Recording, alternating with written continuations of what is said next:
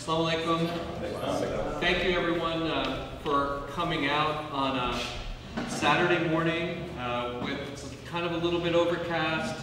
It's been colder than usual than we would expect at this time of year, but at least we don't have the inches of snow that they have up in the Northeast. I know it's hard to get up, arrange for schedules and children's, but we really want to thank everyone for coming out. We're really excited to be here and have this program, and it really makes me think about what the ISB Atlanta is and does for the community here in Atlanta, the Muslim community and the non-Muslim community, the community at large. ISB is probably one of the worst legacy names for an organization I can think of, but it's a good name. So it's the Islamic Speakers Bureau, but if you think about speaking and what that really entails, it's so much more than just talking, right? It's not the Islamic Talkers Bureau for a reason. Because to speak, it's about ideas. It's about leadership. It's about action. Talkers talk. Speakers lead by example. And that's why the ISB Atlanta is such an exciting organization, because not only is it the training ground for speakers by default, it's the training ground for leaders in the community. If we think about the leaders at various mosques, at the various organizations in Atlanta, so many of them have been involved in ISB programs, or have been trained as speakers, or are close partners of the ISB. The ISB is the leadership training organization for the Muslim community in Atlanta. And this is a way for us to say thank you and to recognize those leaders that I see here from the Muslim community in Atlanta who have dedicated your lives to growing relationships, to making sure that the Muslim community has a strong path and direction forward as a part of the American and Atlantan fabric here. And so I'm really excited to talk about some programs that go along that vein.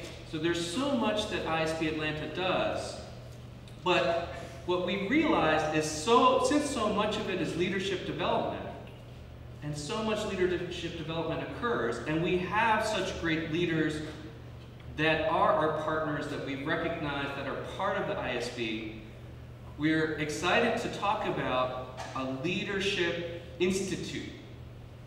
The exact name, Sumaya will correct me on what we're going to call it, but it's going to be an Atlanta Muslim Leadership Institute, which is going to serve as a source of mentorship and leadership training for the next generation of Atlanta Muslim leaders.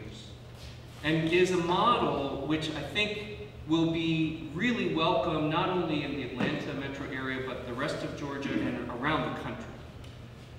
And for that, we're planning on partnering with you all. We need your help. We need anybody who is interested or willing to be a trainer for the next generation of Muslim leaders in Atlanta to talk to us and say, this is a role that I could play, what are things that you can offer?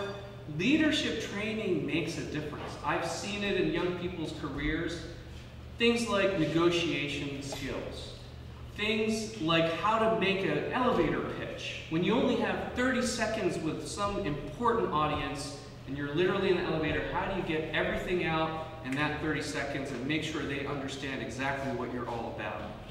Things about dealing with strategic planning, funding, relationship building, partnerships. This is not the kind of thing you can learn in books. It's not the kind of stuff that you can learn even at the best MBA programs. It requires mentorship, it requires training, it requires learning from others' experiences. So this Georgia Muslim Leadership Initiative We've identified a curriculum that's been well developed. We're looking for your help to give us your advice. We want to hear from you about what should be a part of this leadership program, and we plan on rolling it out and officially announcing it. But consider this a sneak preview of plans to come. We're also excited. Please mark 2 dates. One is April 28th. Here nearby at the Cedar Grill, we plan on having a small, intimate fundraising event. And on November 10th, we plan on having our gala that we always have every year. And so it's a natural question, why both? Why April 28th and November 10th, 5 or 6 months apart? So you all know that at an event like the gala, we can highlight a lot of our programs, we have a wonderful time, but we've been very purposeful and deliberate and intentional about making sure it's an opportunity for people to come, to support the ISB, but also for everyone to feel welcome, our partners, our allies, our own community members to feel like they really understand or are welcome at the ISB. There's really no strings attached. You've never heard anybody at the ISB Gala say, lock the doors, hold the biryani, who's going to give me $20,000, right? And then silence and guilt tripping until we get that, support. So that's not what's going to happen at Cedar Grill either. But it's going to be an opportunity for us to really invite our best partners to really give you more detail, to have a back and forth about where we're going, our plans, and exactly what we need support for. And then we'll lock the door and we'll hold the, it won't be biryani, but it'll be something just as good, right? So, so please mark those dates, November 10th and April 28th. With that, I'd like to introduce someone who we all know, Sumaya Khalifa, for the next part of the introduction of Kevin Assalamu alaikum, everyone. Yeah. Beautiful faces early in the morning. Appreciate y'all being here. I have the distinct pleasure and honor to introduce my friend Kevin Riley. And Kevin, thank you so much for being here so early on a Saturday. I know you don't live too far away from here, but still, it's time from your schedule, so I really appreciate that. So let me tell you a little bit about him. He, of course, needs no introduction. Kevin has been the editor-in-chief of the Atlanta Journal-Constitution since January of 2011. He's a longtime employee of Cox Enterprises, which owns the Journal-Constitution and many other outfits. They also have an automotive arm of the organization. He started his career in 1983 at the Dayton Daily News in Ohio while a student at the University of Dayton. He also writes columns on Sunday edition of the Journal-Constitution, and I know a person in this room that follows you like every T that you don't cross and I that you don't dot, and that's Imam Pleeman. He reads the Atlanta Journal-Constitution from cover to cover. During his time in Atlanta, he has led a rejuvenation of the AJC with an emphasis on investigative journalism. The newspaper was named a finalist for the Pulitzer Prize in 2017. His podcast, which is a part of the AJC's award-winning Breakdown series, is a finalist for the American Bar Association's Silver Gavel Award. Kevin has emphasized the AJC digital audience first approach, and I think there was a question that Muhammad asked him when he walked in. He asked Kevin, how do you manage with the digital age? Kevin was named as one of the Atlanta's 55 most powerful people by the Atlanta magazine. Kevin and his wife Tracy of 31 years have 3 children, and he is a resident of Roswell, and he tells me he could hear the same birds from his home that we hear here at RCO. Wow. So Kevin, thank you again so much. And Kevin and I went to Leadership Atlanta, class of 15, the best class ever. And that's how I had the privilege and honor of knowing Kevin. Thank you.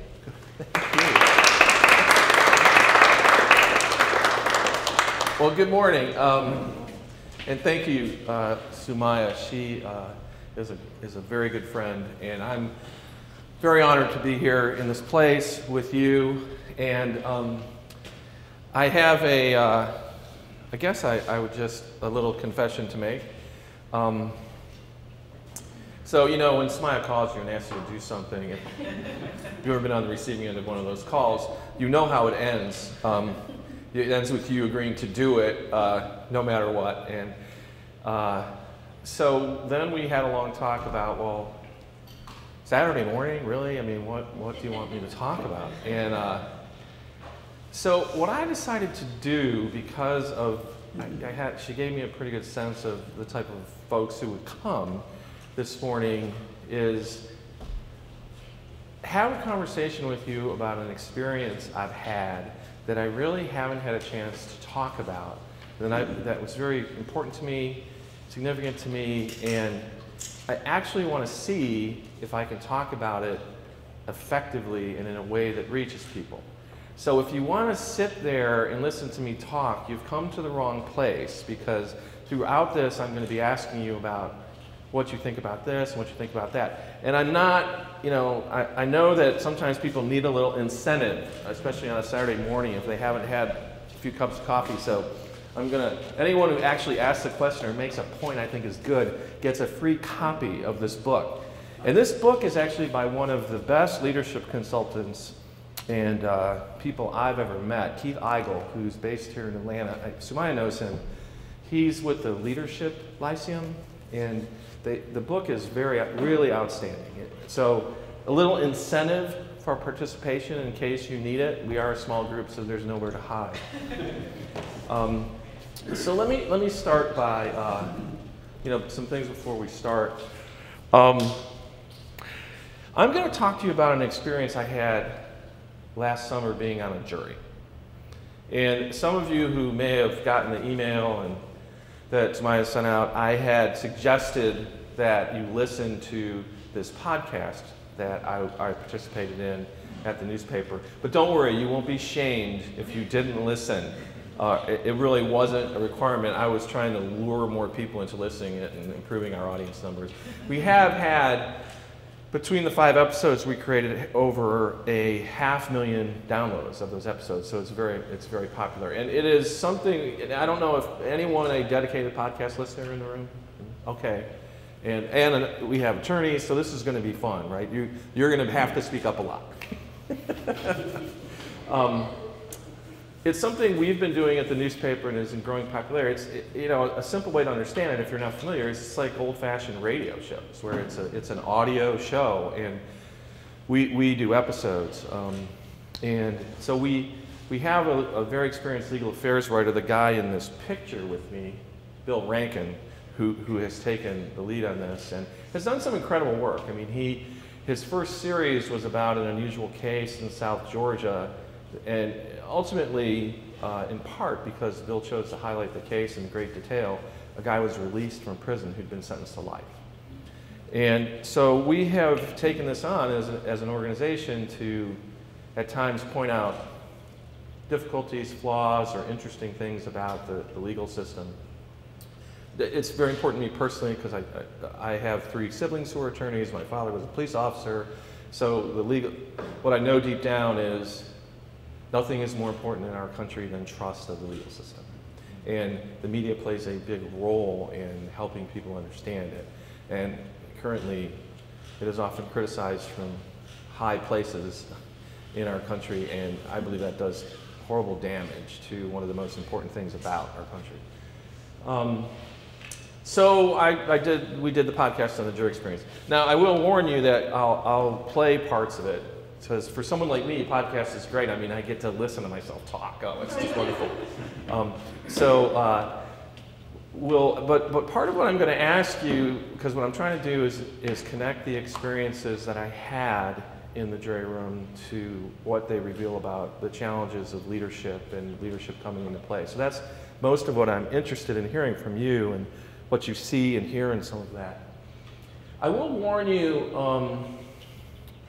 this was a dull murder case. It is very difficult, and I'm going to talk to you a little bit about the circumstances of the case, and they inevitably come up. So, I mean, again, depending on your point of view, your experience, sometimes we journalists can be a little bit matter of fact about something so tragic because we experience it every day, or we create a little sense of distance so that we can write about it from a, you know, objective or unemotional point of view. But I mean, this is a story where 2 young men die very, very brutally, and I understand if maybe you don't want to visit with those details, or you know, or would not want to spend too much time on them. So feel free if it's too much and you want to take a break or ask for us to take a break or leave or something. Don't hesitate. I just don't want to make light of it in any way. So let's start. I won't bore you with all the details, which of course, after sitting through a week's trial, I'm intimate with many of them. But what it really came down to is these 2 guys pictured at the top here had, through a series of phone calls and other ways, they wanted to buy a bunch of marijuana. The exact amount was never entirely clear, but it was in the $5,000 to $6,000 range, according to the deal that they seem to have made with these 2 guys on the bottom. And they end up at a gas station, a Valero gas station at I-285 and Donald Lee Howell Parkway, and meet there, and then decide to, because that gas station is extremely well lit and busy, they agree to go across the street to make the deal. And then things go, this is a piece of surveillance video that we got at the newspaper from the police department. These are the 2 guys who are going to sell the marijuana. It's supposedly in this backpack, and they're going to talk to these 2 guys at the gas station before they go across the street to the Burger King. The scene at the Burger King once the cops arrive, and the result is this. This guy was the driver in the car, he survives. This guy was in the front passenger seat, he's dead.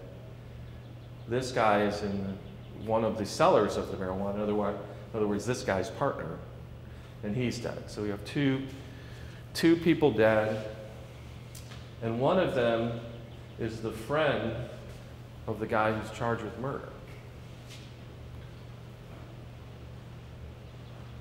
Here's the indictment. You might notice 2 people dead, but 16 counts. Guy was charged in Georgia, and we do have an attorney who might be able to explain this better than I. In Georgia, there's a charge called felony murder, and so if you commit a murder while committing a felony, that's an additional charge. So it was really a lot. So, you know, I end up in the case, which is sort of surprising that the editor of the newspaper would end up on a jury, and that's part of what, and I can answer some questions about that, part of what I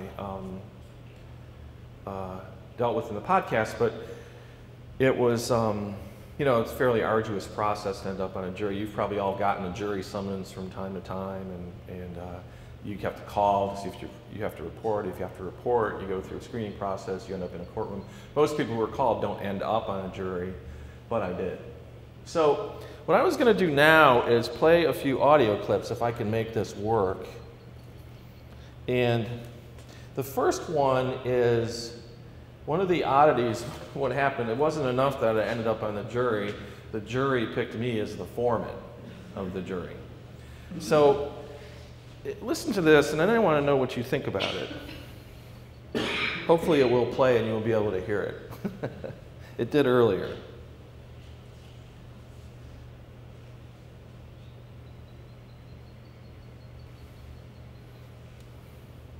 It is playing, but you're not hearing it. Let me see.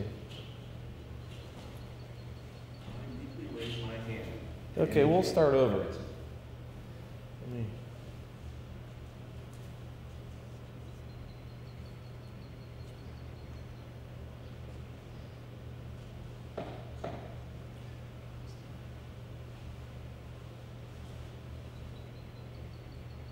is walking behind me. She says, I know who should be our foreman. My first thought was, good. They had somehow informally come up with someone. But it turned out Judy was pointing at me. Others in the room said they agreed, although I couldn't tell if it was unanimous. So I said, I'm willing to do it, but don't you think we should discuss it? Judy, sort of jokingly, said, those in favor? Everyone said, aye. And I said, then you're serious. Everyone said, yes. Here's Judy Bloom explaining why she did that to me. I was certain that that's what was going to happen, so I was the first to speak up. I just was sure that's what it should be. And you have experience dealing with a lot of people and people getting off task and wanting to talk about this or that. I just thought you were the ideal candidate. It was nice to hear that after the trial, but at the time I wasn't feeling anywhere near that confident in my ability to organize this effort. I was tired, and I wasn't sure I'd have the energy to do this right. But I also... So, what do you think about that? I mean, have any of you ever had sort of, let's just call it greatness thrust upon them, you know, in the words of Shakespeare, where you were asked to lead and you weren't expecting it or unprepared for it? Anybody have an example of that? Or what do you do in that situation? Now, you're going to hear a little bit about what I did, but what's your reaction to that? Come on, there's a book in it for the first person who raises their hand. I'll go get the book while you think of a really good point to make. Okay. Well, as you know, so somebody asks you to do something, you can't really say no to her. And I didn't feel I was in the position to be on the board of the ISD when she asked, or I guess the board asked me to be on the board. But I figured there must be a reason they chose me that I can't maybe identify, but perhaps I will fill a role that no one else can because of my unique background. Obviously, everyone's different, so I maybe present a different perspective that they were lacking at the time. So I had to justify it that way, that I don't know why they chose me, but maybe they do, and I kind of almost gave them the credit for that choice more than myself the credit for being chosen. Oh, I think that's a wonderful point. Others? Anyone? This just tells me that there are things in us which others see which we do not ourselves appreciate. And sometimes it comes as a challenge to rise to the occasion and harness in yourself the hidden abilities that a person may have which you never really even thought of. And I see that more as a challenge rather than an honor. It is something that you really have to then dedicate yourself and harness all the resources that you have within yourself and around you so that you can then fulfill whatever task is assigned to you. Right, so I think that's a wonderful point. So let me ask you this. Do you like a leader who is a little reluctant? Or do you like a leader who's completely sure that they're the right person to lead in this situation? Islamically, that's the way it's supposed to be. Someone who's going after leadership, you shouldn't put them in leadership. It should always be the one that is reluctant and not seeking the leadership at all. Yeah, I wonder about that all the time because all the best leaders I've come across there's a little bit of, I don't know if it would be reluctant, certainly modesty, without question, right? A little reluctance, a acknowledgement of their uncertainty. And I wonder sometimes if that's what turns us so much against politicians who have to declare affirmatively, openly, aggressively that they want to lead. And when you point out this principle, which I don't think is unique certainly to this faith, but it's a very human impulse, right? To God, who trusts that person that it's me, I know just what to do, when you're sitting there like, I'm not sure what to do. I mean, really joining the ISB board, I mean, in the grand scheme of all the decisions you will make in your life, probably not the biggest one you've ever made, but you actually said, gosh, am I worthy of this? Can I contribute? I think that's such a powerful impulse to pay attention to, but not let it paralyze you, I suppose, would be the kind of leadership challenge. Right? A good example, too, is Dr. King. With Montgomery and boycott, he had just become the pastor down there, and he was young, so I think he was like 25, might have been 23, 25, he was very young. So he just went to the meeting, and all the older ministers and everything nominated him and put him in the position because they really didn't want to threaten their livelihood and all the things they were doing. So let's get the new kid, you know. Yeah. It was sort of like, who wants to be this? And everybody else stepped back, and he was up front. But he had no interest, well, really he had no desire to be the leader. But they selected him, so the obligation fell upon him, and he became, the rest was history. You know. Other than being a pastor of the church, that was his first civil rights leadership position, and he had no expectation or interest in, when he went to that meeting, that he was going to be the leader. Yeah. So you know, that has just struck me since I've had that experience. The reluctance and where's the right spot to be, right? If you're if he had been so reluctant, he wouldn't have done it. Imagine what history might have done. But on the other hand, if he hadn't been modest enough to not seek the position, could he have ever been as successful, right? So that's right. So the next one is, sorry, I have to keep putting on my glasses because this is hard to see. It really isn't my eyesight; it's the technology. So at this point, the way it works is the judge charges the jury. The judge gave us a lunch break, told us to be back in an hour, and to pick a foreman, and it had to be unanimous. And so we have gone back to the jury room. I've been picked, and then everybody went to lunch, and I'm in panic mode at this point. So see what you think about this. You got to get a cookie. Yeah, absolutely. And so then I went back to the jury room quickly by myself because I really wanted to think about how was I going to do this? What was I going to do? And it's not like they've got a copy of, you know, how to be a jury foreman for dummies sitting there in the jury room. You have no guidance whatsoever as a juror and especially as a foreman. I had to think about where was I going to start? That. So, you know, that kind of builds on the previous point. I mean, have you ever been thrust into this leadership position because someone thinks you're the right person, and then you get over your modesty and your reluctance, and then you're greeted with the moment of, I don't know a darn thing about this. What do I do? Again, someone want to recount an experience like that? This was not your first jury. It was. It Yeah. was. My first time I'd ever even had to report to be on a jury. So, yeah. Well, I think there's behavior that people recognize or a sense of, you know, how you hold yourself that others recognize in leadership that you can apply no matter, you know, what the circumstance.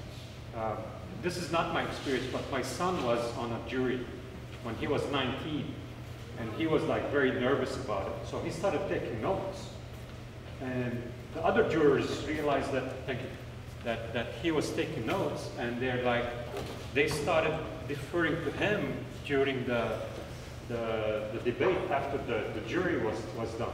So he became kind of the go-to person. It's like, what did they say, or what did the prosecutor say when this happened? And he was, based on his behavior, I don't think he was the foreman by any means, but his behavior, you know, was such that others recognized that he had that information that all of a sudden was important.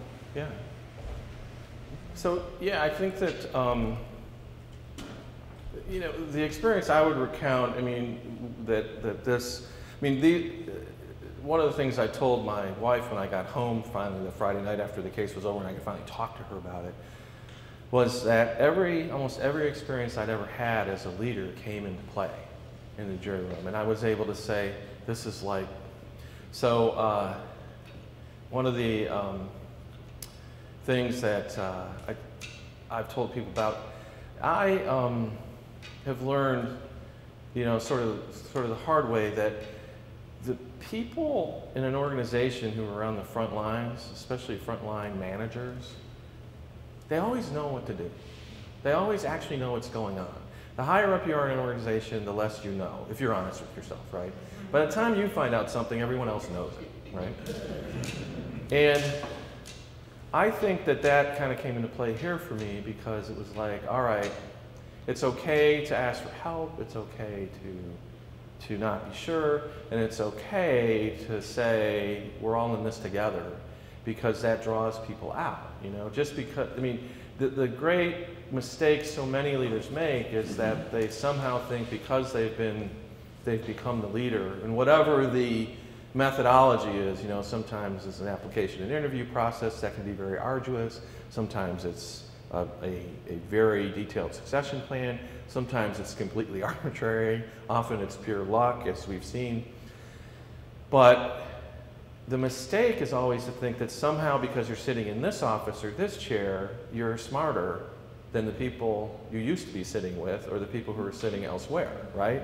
Because you're actually almost certainly less well informed, right?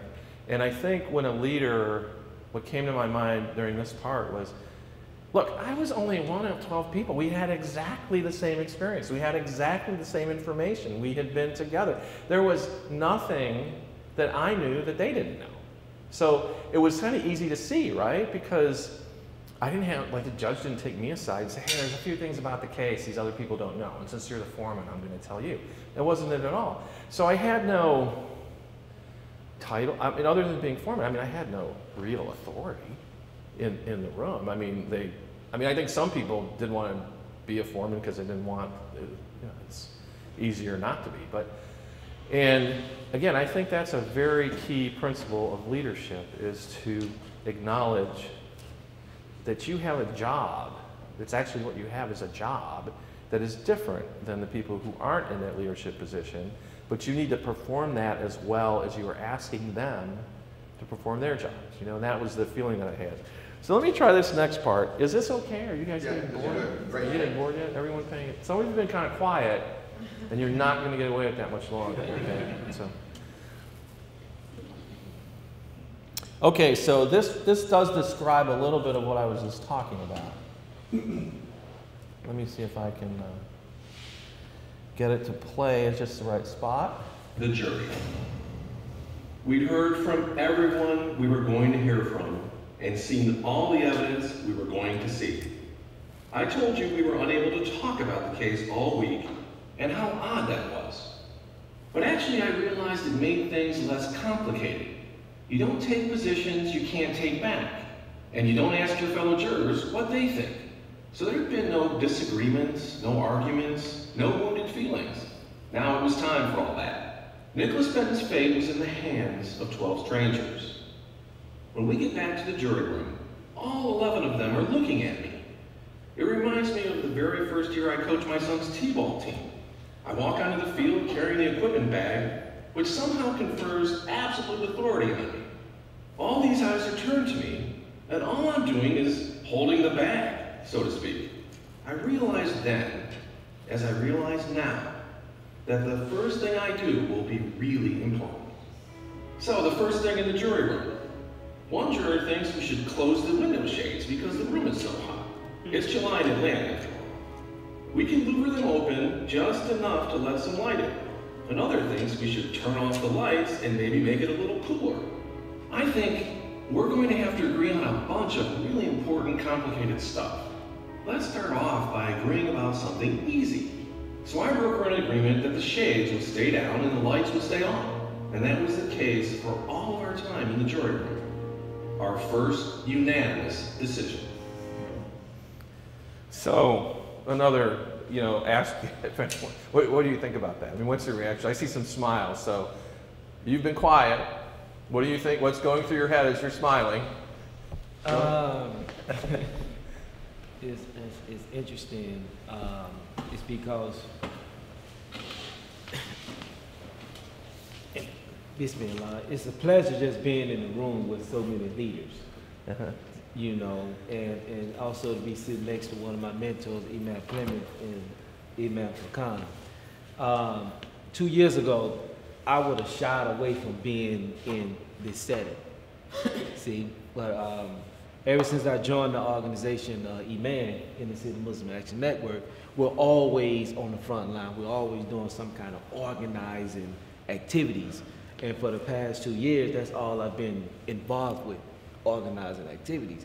So I'm up under the impression is that if you're trained, if you're already trained and opportunities to be in a leadership position comes up, you know how to handle it and deal with it.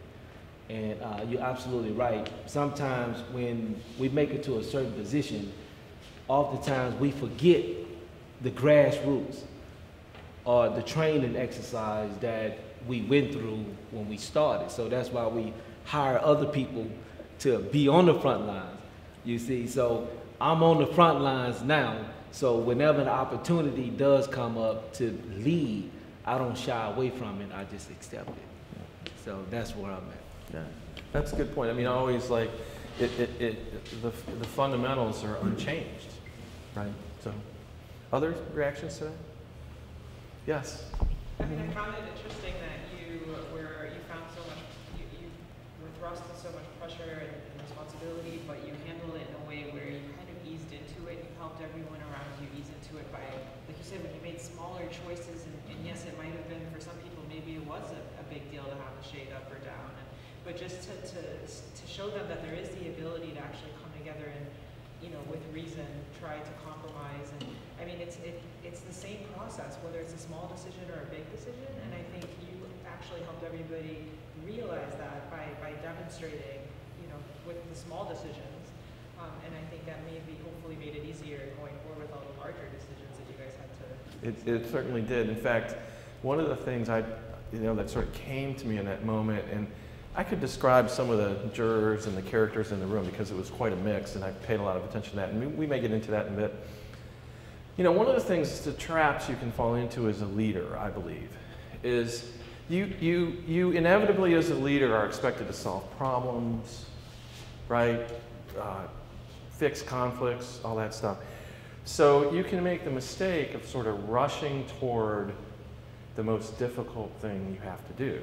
Right? What's our first priority? We got to fix this problem our company's had for 20 years, right? And then manager fails, we put another person in, they try that, they fail, and it just goes on forever.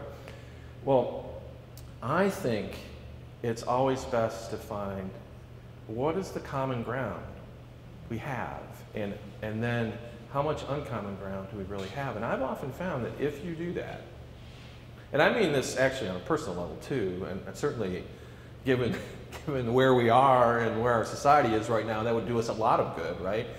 But we're way more alike than we are different. People agree on more than they disagree on. It's just that there's this necessity and impulse as human beings to go to the places of greatest conflict. It doesn't mean you should avoid them and never deal with them, but as, you know, in this scenario where the literal culture of the jury, like how we're going to operate, which is what I'm going to talk about next, is just emerging.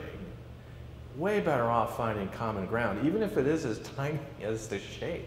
I mean, one of the people in the jury room was a retired, I think he was a retired architect from Roswell, probably in his 60s, that would be my estimation, maybe even 70. And he was the one who made the suggestion about the lights. And one of the things I sensed, I never asked him and never followed up with him after, I'd asked all the jurors for their contact information, and some gave it, some didn't, and some gave some that wasn't accurate. And I just interpreted that as they didn't want to have to talk to me about it. You know, I mean, and I understand that. I ended up getting 4 of them who talked to me at length for over an hour. Some of whom one of whom you've heard already, and others you may hear from. But I had this sense that he was the one who made the suggestion about the lights. And it was actually awkward because we said, all right, well, let's try it. And then someone didn't hear that and they turned it back on and we turned it back off. But part of it was, he was an architect and he was in part sharing an expertise that he believed he had. And he needed to, I mean, at a very human level, I think, needed someone to say, I get it. You know something about that can help us. As opposed to the impulse, oh, that's not important, I don't want to work in the dark. It would have created a whole different reaction, right? So I just think that those sorts of things are, and trying to apply them to the real world. I mean, obviously, we spend our lives in a jury room. That's what I'm trying to do, is figure out how do you take that stuff and turn it into universal things that people could practice. All right, I'm just going to let you listen to this one, and then we'll react to it. Here's what I decided to tell my fellow jurors. I've never done this before. I want to go about it in a way I'm familiar with. I tell them we will have some rules of the road, and I ask you to write them on the whiteboard. Let each person finish their point. No interruptions. Raise your hand for the foreman to recognize you before you speak. Occasionally, we will just poll the room to see where we are. Anyone can call for a halt when we just needed a break.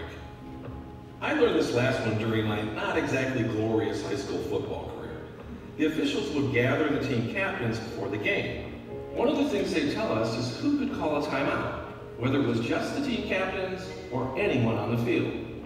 I decided that because this deliberation was likely to be intense and stressful, anybody on the field could call a timeout. Okay, so I'm going to call on Sumaya because she's not getting off the hook here just because she made me come this morning. No, I'm kidding. But what do you see in that part of this, Sumaya? I mean, you work with organizations and their culture and their all those things. We want to meet people where they're at. Right.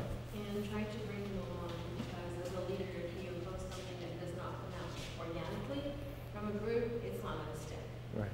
And that's the worst thing that can happen. So we need meeting people, acknowledging people, and coming to a common ground when all possible. I work a lot with global virtual teams, and there are always issues in terms of communications, etc. I love the... do you guys need 2 copies of the book? No. Or can you share? Can you share? Okay. Go ahead. I'm sorry. That anyone can call a time out is very important for me. I work in manufacturing, and when I interviewed with the company, it's a Japanese company, they told me that anyone can stop the manufacturing line if they see a reason for that. And I said, this is ridiculous, stopping a production line with someone, but it is the best thing and I still, it is empowering, and it gives the team that they are all caring about the quality. They can make that decision. Very important to get the team involved. Yeah. Oh, all right. I work in engineering, and I oversee inspectors and technicians, and the style of writing a report varies with whoever the inspector happens to be. Thank you. Sure. Now, the client may very well have 3 or 4 of my inspectors show up on their project, and at first blush it may sound unreasonable for them to be reading reports that are stylistically different. And so there's an impulse to uniform the reports that the client is getting. And I fight that, and I resist that, and I make sure that I preserve the style of writing and how the inspector is communicating. And I tell them that I'm doing that. I tell them that I'm not going to edit your report to make it look like everybody else's. I'm just going to edit it on its own terms to ensure that that inspector doesn't think that they have to fit into a mold and lose some of their creativity, some of their talent in picking out certain things that maybe only them can see. So I make that intentional when I communicate that to them. And that is empowering as a perceived it to be. Mm-hmm. What I was after at that point in the jury room, without completely recognizing it at the time, was that I was trying to make the first steps toward establishing the culture of our group, you know. And part of that was, like, you can say, well, I want to respect everyone's opinion and their way of communicating and their way of talking about what's most important to them, right? But if you don't do like what you're doing, like, you can say that all you want, but the first time you change someone's report, they don't believe you, right? So saying that we are going to not interrupt each other, that didn't work out entirely, by the way, as you might imagine. But what I was really trying to say was everyone has a voice here. Everyone can stop the production line. all of our opinions are important because of how important this decision is that we have to make.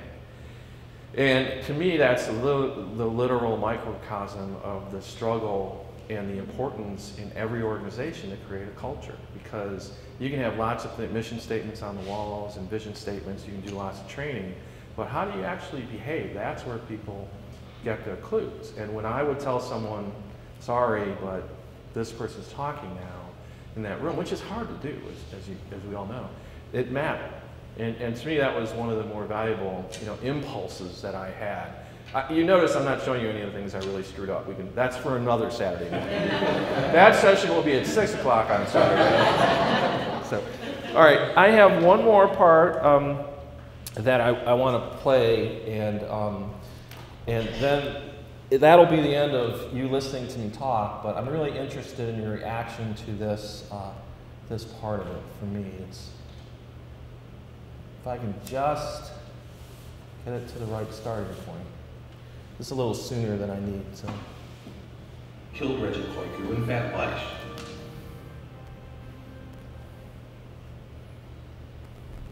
Many of the jurors wanted to take a vote right away. They're anxious to talk, but I see peril in that. I've worked in newsrooms for a long time and seen many complicated stories debated. If you let someone state their position right away, before the issue is deeply explored, the impulse will be to defend it at all costs, rather than arriving at the truth or the answer. At this moment, I need to lead, to assert clear direction without being too obvious about it. So we don't take an up or down, guilty or not guilty vote. To the jurors, I said, let's go around the room and have each person talk about what questions they have about the case. But don't bring in people who aren't involved or evidence we haven't heard. That will only confuse an already confused set of circumstances. This was a useful exercise. Those questions help us to figure out what our biggest concerns were, and that shaped our deliberations. Reactions to that? I mean, you've all been, we only have a couple people without books, so I'm looking back there. We've all been part of really hard decisions, big debates. Well, when they go wrong, why do they go wrong? How about let's try that, or whatever you were planning to say is fine. No, I was just going to say that in the leadership position, the role of leadership is collective and they have to be shared. And the sense is the leadership is in the hands of the resourceful people, and you have to search for them. You have to listen to them. You have to see what do you have to work with. Because even though the head is the leader, it's still part of the body. Right. Others? Well, wait, we have someone who hasn't participated yet. It's okay, no, Please. No, I was just going to say that this is all making, this has been very enjoyable. But what it's made me realize is that any leadership curriculum must have behavioral psychology in it. I couldn't hear you, I'm sorry. Any leadership curriculum must involve behavioral psychology. Like just learning. My wife said social psychology. She has a psychology degree when I described it. But go ahead, I think you're absolutely right. So just, I'm an ophthalmologist. For the last 10 years I've always practiced kind of in an inner city, situation. But recently I joined a practice that's in a more affluent area. Mm-hmm. So now I have to deal with these people who are very high maintenance, and it's a whole nother discipline. Like I have to really change the way that I think and the way that I talk to them, and they want to be more involved. I'm used to being like, oh doctor, just tell us what to do. What kind of surgery do I need? What do I? Yeah. But these people want to know every single option there is, and how much this is going to be, and how much, and it goes back to like having a good team. So I don't like talking to my patients about money. I want there's a financial counselor, there's, Yeah. But behavioral psychology or social psychology, this is so important. Yeah. We need to, and what you're saying, like, there's more common ground than there is. So we need to take advantage of that as human beings. Yeah, I think you're exactly right. But this is what you did, through your process. Like I said, all the things I screwed up are not. Yes.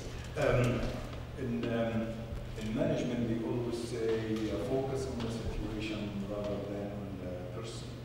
And I think by saying we will not, because once I say that I think he's guilty or he is innocent, I am entrenched and I will be defending my opinion. By asking them to ask the questions, what they are lacking, or if it's not very clear in their mind, you are forcing them to think about the situation and take the personality out of it. Right. No, I agree more. I hope this made you feel good about the justice system. I know that you work with in a different part of it, but Well, no, go ahead. Oh, no, it just reminded me of a book I'm reading where we're trying to understand basically how our countries become so divided. And I think it's an interesting phenomenon. I think we didn't realize, I think, until it got to the point where it got really, really bad.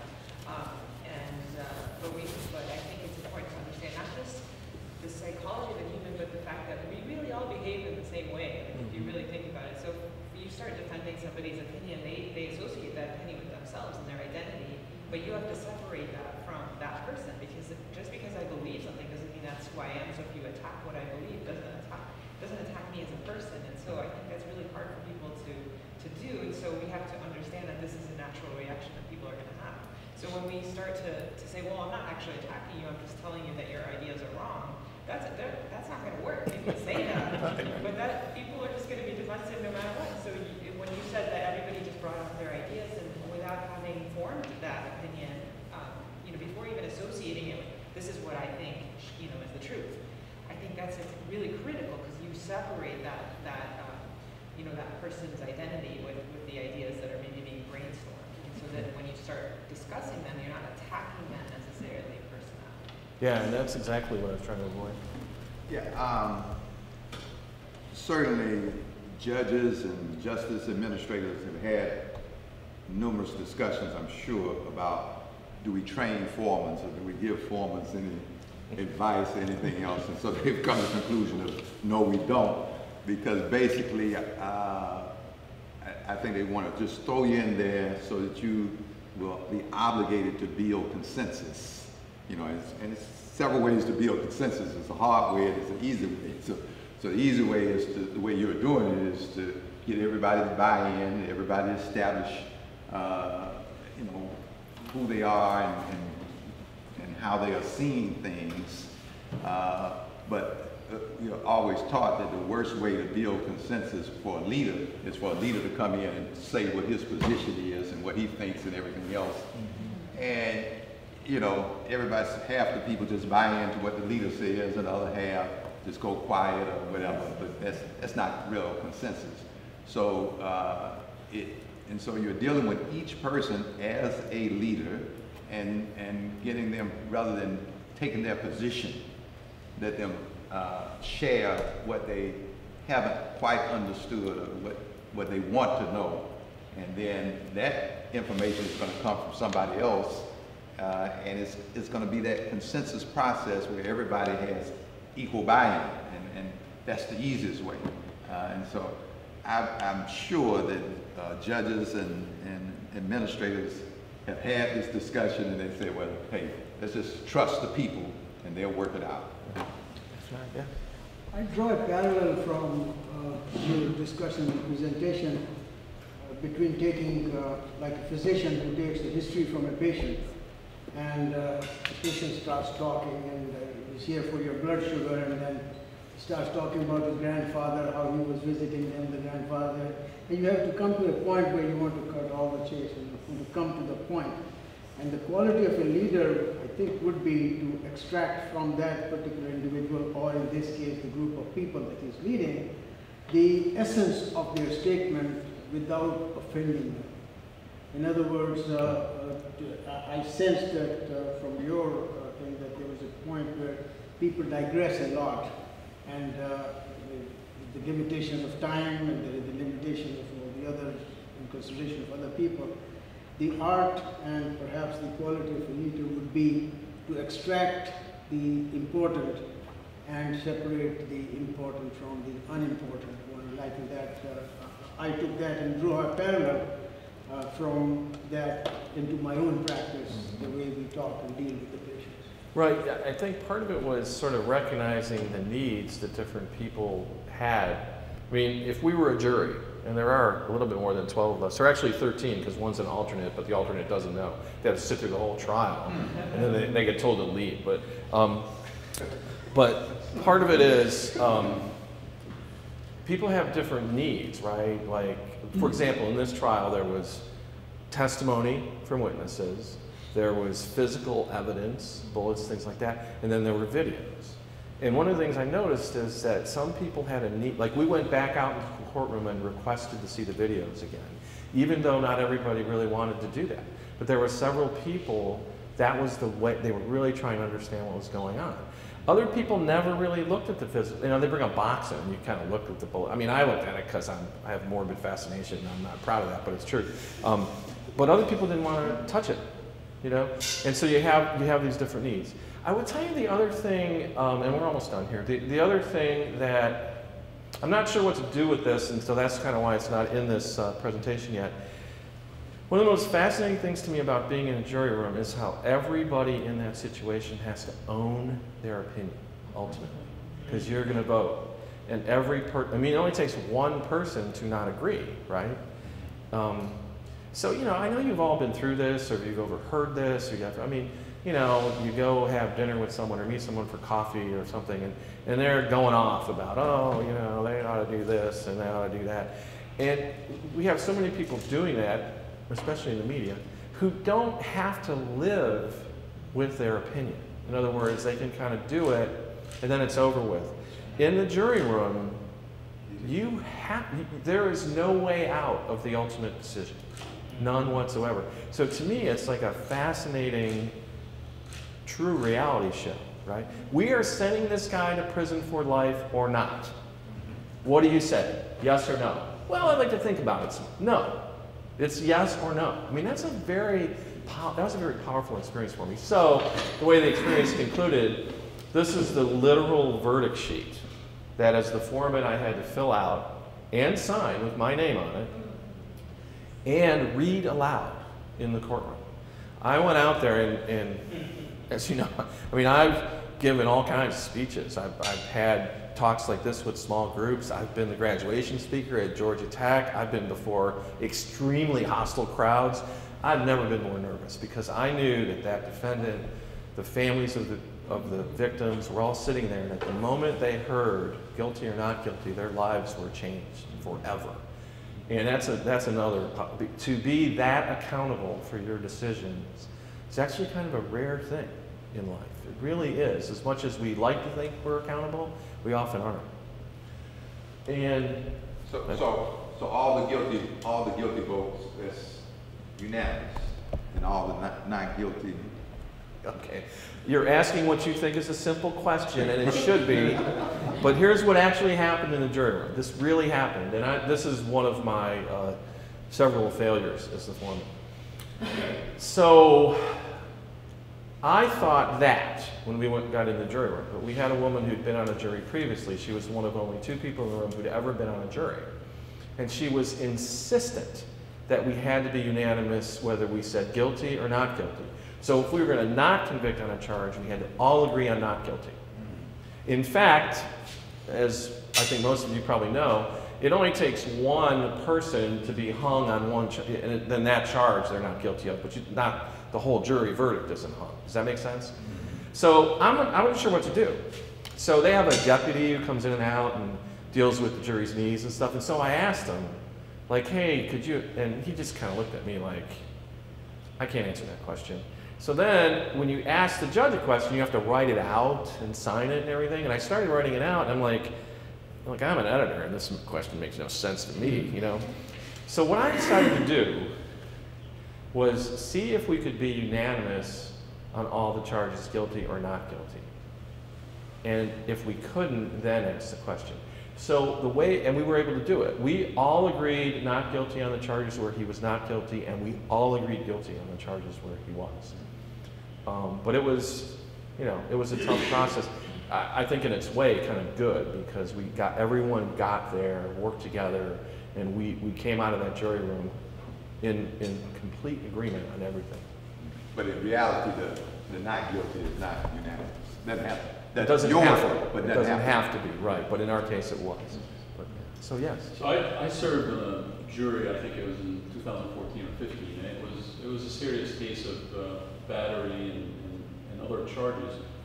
And to your earlier point of owning your decision, what I felt made things easier, all things considered, and also I think what makes it universal is to understand the context. In other words, yes, I am responsible, and to add insult to injury, there was a minimum sentencing requirement on that. So if we found him guilty, he would go away for 10 years or 12 years. Although you know, I'm sure, as a juror, you're not supposed to consider punishment in your decision. Correct.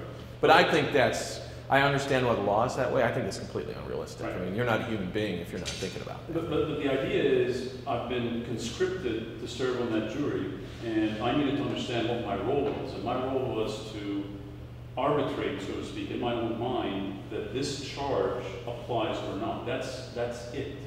So if I discharge that duty faithfully and correctly, it gave me some comfort, at least while I'm there. I mean, later on, you might reflect on it and feel sorry for the person that maybe another sentence might have befitted the crime.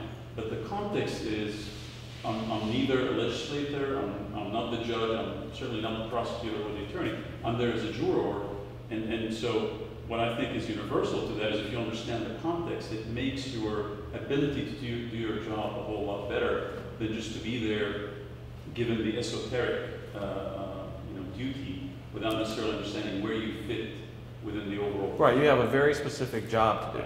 And if you accept that and do the job, it is a lot easier.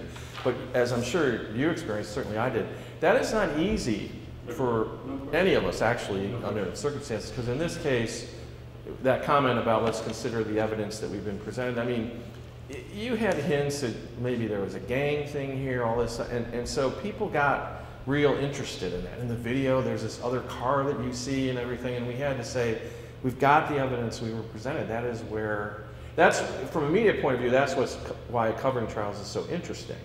Because the jury does not hear everything that we report to the public, right? Because when a motion's made before the judge and the jury's out of the room and all that kind of stuff. So there were things in this trial that I found out later that we didn't know anything about.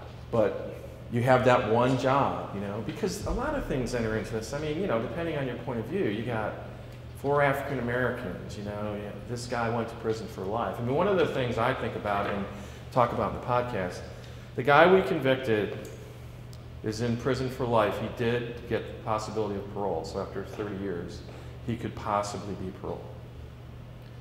He's the same age as my eldest daughter. And he will be in prison until he's older than I am. And I put him there. I mean, I just think about all the things that have happened in my life in that period. And he will be in prison that whole time. And is that, I mean, how do you feel good about that? I don't. I understand the justice system. I understand how these victims must have felt. I mean, the mother of one of the victims came afterward when we went to the sentencing. A couple of the other jurors were there, and after the sentencing, hugged one of the jurors and thanked him. And it is such a difficult thing, because I don't feel good about sending someone to prison like that, but I had the job. That was the job to do, and to come to the best possible decision. So I will leave you with that. Thank you so much for having me, and I really enjoyed it. And there's plenty of food and coffee, right, if we want to have more. So, thank you so much. While we're up, let me just ask, how many of us have been on a jury? I mean, how many of us have been? I've been on a grand jury. You've been on a grand jury, which is like 4 weeks. Yeah, that's a longer duty, but in some ways. They are indictments, and I learned all the places on Memorial Drive where drugs are sold, Rupert Memorial, and all that kind of good stuff. Yeah. I mean, I want to encourage you to listen to this podcast. If you thought I was interesting, it's way more interesting than I was. Well, my guess is, because from my personal experience, I've been summoned probably 6 or 7 times, but always turned down. So my guess is that most Muslims are turned down just for various reasons. I mean, I think under the law, that can't be a reason. Yeah, I know. Right, and then death penalty cases are more complicated too, because you are excused if you say you have a religious reason for opposing the death penalty or something like that. But there would not be a reason that someone who's Muslim wouldn't be on the jury. It would be wrong, in fact, to be excluded for that reason. Yeah. And so mine comes, which sort of skirts mine comes from being a minister. Right. And the journalists used to never be able to get on. Right. So I'm surprised that they got you on the jury. Wouldn't it be amazing if you get picked for a jury, like in the coming weeks? Actually, I got a summons. I got another summons and had to call in Wednesday night, and thought I might have to report Thursday morning, but I didn't. So, yes. Do you remember the name of the defense attorney? I'm sorry? The defense attorney, do you remember who it was? Gerald Griggs. Okay. I thought it'd be a Keele secret. No. I thought he was, I would tell you a couple things about him. I thought he did an excellent job. And he also was extremely helpful with the podcast. He sat down with us for over an hour, and he's a big part of the podcast. And some of his points of view about things, particularly around jury service, were tremendously insightful. One of the most interesting characters in the podcast is the lead homicide detective. He's just a cop's cop, and the way he describes what went on and how he investigated it and all that. It's really, really interesting. Sumaya, you listen to it, so she could. I'm trying to get her to go on iTunes and give it rave reviews, but she hasn't done it. Yes. Did Gerald Griggs talk about bad forms, bad jury forms? Because obviously He talked a lot about people trying to avoid jury service and what a mistake that is. That it is one of the single most important aspects of the American, sort of the citizen, part of being a citizen in America, because the jury system, which we have chosen, that when we have legal disputes in our country, it will be a jury of your peers that will decide that, rather than a king or an appointed official, and how crucial that is. And then our legal affairs reporter, Bill, makes the point that, think about it this way. If you found yourself in that circumstance somehow, wouldn't you want someone like you on your jury? I know I would. So.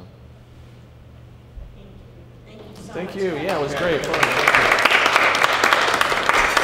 If anybody didn't get a book, I do have a couple more, and I don't want to have to drag them around. So.